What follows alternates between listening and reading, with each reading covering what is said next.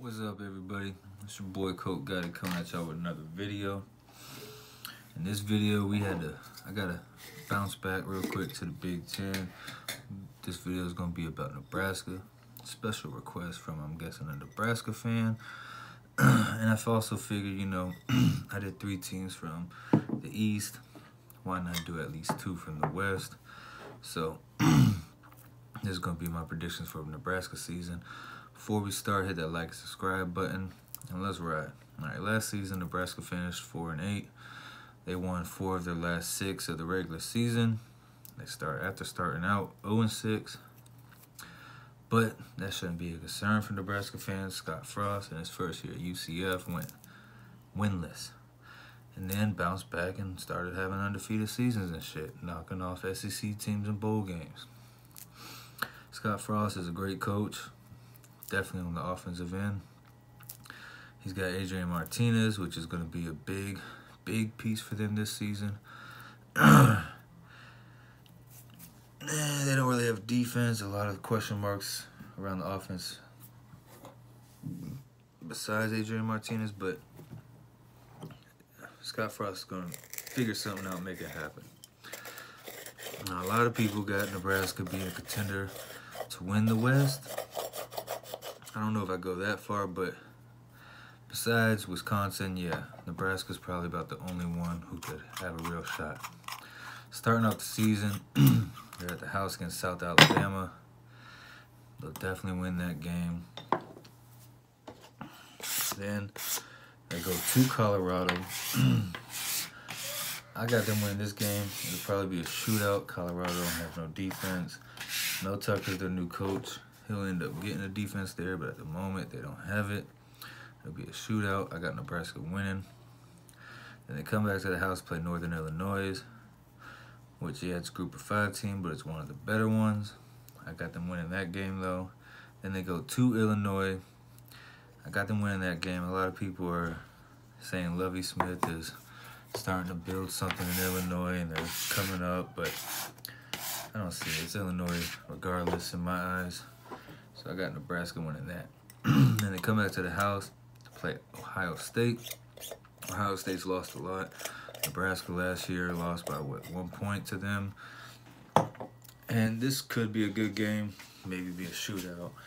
Ohio State's defense has a lot of question marks on it, but like I tell people all the time, it's Ohio State.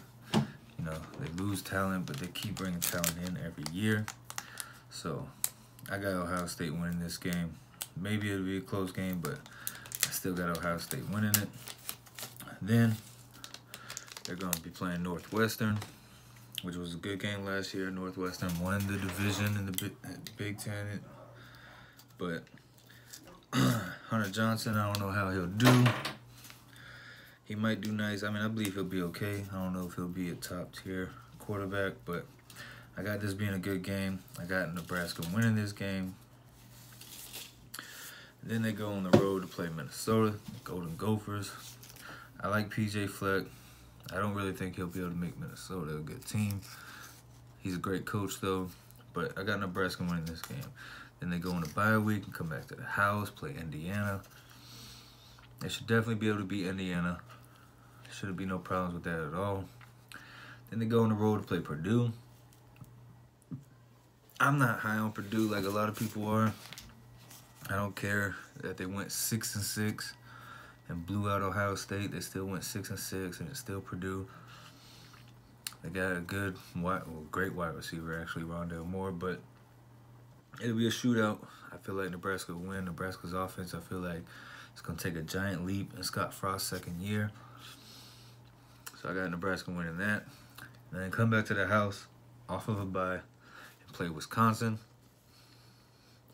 This game right here will really decide on how the season will end for Nebraska. If they win this game, they can go on to win out and win the division. I don't have them winning. I got them losing to Wisconsin. Then after that game, they go on the road to play Maryland, which Maryland is going to be I keep saying it, they're going to be very competitive this year. One of the best running backs in the Big Ten. They got Josh Jackson from Virginia Tech. the offensive coordinator from Bama last season, who's gonna make great moves in Maryland. I don't know how far he'll take Maryland, but I feel like Maryland's gonna be competitive. And on the road, I feel like Nebraska will lose this game. I got Maryland winning. Then to finish the season off, they'll be at the house against Iowa. They almost beat Iowa last year. Fell short. Iowa's a strong team in the Big Ten. They're very consistent with what they do. They're never a contender or anything like that, but everyone knows what you're getting out of Iowa. Good, hard, physical football. And Nebraska's defense is just, I feel like their defense is going to be the biggest downfall for them. It's very weak, and there's only so much an offense can do for you, especially when you play a team like Iowa, who plays defense every year. I got Iowa winning that game. So I got Nebraska going 8-4 throughout the season. Worst case scenario, they can go 7-5. Best case scenario, I'd say 10-2, 11-1, and possibly a Big Ten championship game.